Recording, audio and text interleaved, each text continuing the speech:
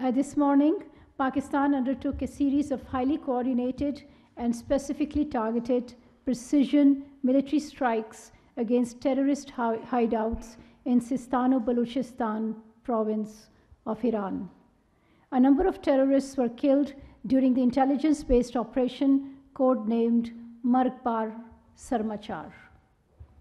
Over the last several years, in our engagements with Iran, Pakistan has consistently shared its serious concerns about the safe havens and sanctuaries enjoyed by Pakistani-origin terrorists calling themselves Sarmachars on the ungoverned spaces inside Iran.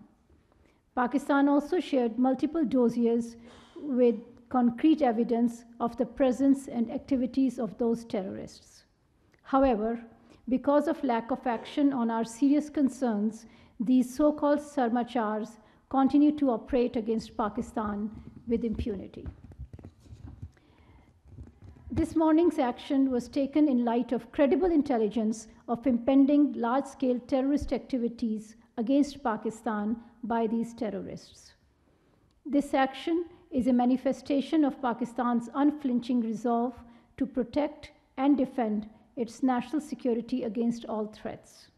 The successful execution of this highly complex operation is also a testimony to the professionalism of the armed forces of Pakistan. Pakistan will continue to take all necessary steps to preserve the safety and security of its people, which is sacrosanct, inviolable, and sacred. Pakistan fully respects the sovereignty and territorial integrity of the Islamic Republic of Iran. The sole objective of today's act was in pursuit of Pakistan's own security and national interest, which is paramount and cannot be compromised. As a responsible member of the international community, Pakistan upholds the principles and purposes of the UN Charter, including territorial integrity and sovereignty of member states. Guided by these principles and in exercise of our legitimate rights within international law, Pakistan will never allow its sovereignty and territorial integrity to be challenged under any pretext or circumstances. Iran is a brotherly country, and the people of Pakistan have great respect and affection for the people of Iran. We have always emphasized dialogue and cooperation in confronting common challenges, including the menace of terrorism, and will continue to endeavor to find joint solutions. The Prime Minister of Pakistan, Anwarul Haq Kakar, who is currently in Davos to attend the 54th annual meeting of the World Economic Forum, has decided to cut short his visit in view of the ongoing developments. At the WEF, Prime Minister participated in the informal gathering of the World Economic Leaders and delivered keynote address at an event titled Trade, Tech's Trillion-Dollar Promise, and held meetings with participating leaders on the sidelines.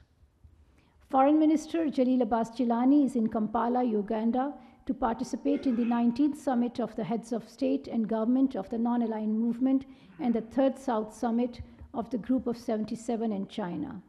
His participation in these important summits is a reflection of the high priority Pakistan attaches to promoting cooperation among the Global South, including on issues related to sustainable development.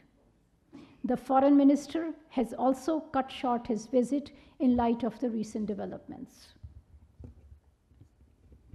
The 14th of January marks a painful milestone for the human conscience. It was the 100th day of Israel's war in Palestine, which has taken over 24,000 lives in Gaza, a toll that is escalating with each passing day. The staggering number includes almost 10,000 children and over 6,700 women. The indiscriminate violence by Israel has to end. Humanity must prevail. The international community should play its part in saving the people of Palestine from the barbaric acts of the occupation authorities. The month of January carries painful memories of 3 massacres committed by the Indian forces in Indian illegally occupied Jammu and Kashmir during the 1990s. Over 50 innocent people were martyred and hundreds were injured when Indian troops had opened indiscriminate fire on peaceful protesters in Gaukadal area of Srinagar on 21st of January 1990.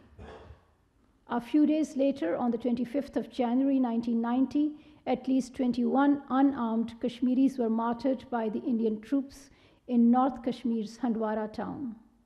On 27th January 1994, a day after India's Republic Day, Indian troops massacred 27 civilians in Kupwara town.